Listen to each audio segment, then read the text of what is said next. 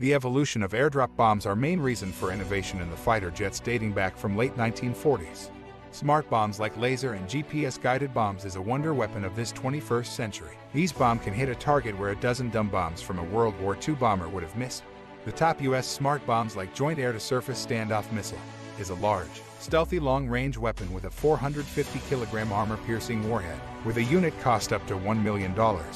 Carried by B-2, B-55 and F-16 bombers. Secondly, long-range precision-guided anti-ship missile, leveraging off of the successful launch from aircraft and surface ships that costs about $3 million each, armed with a penetrator and blast fragmentation warhead. Missile-equipped enhanced digital anti-jam GPS to detect and destroy specific targets. And at last, its anti-radiation guided missile, designed to detect and home in on an enemy radio emission source. Typically, these are designed for use against an enemy radar and jammers. So if you don't know, now you know.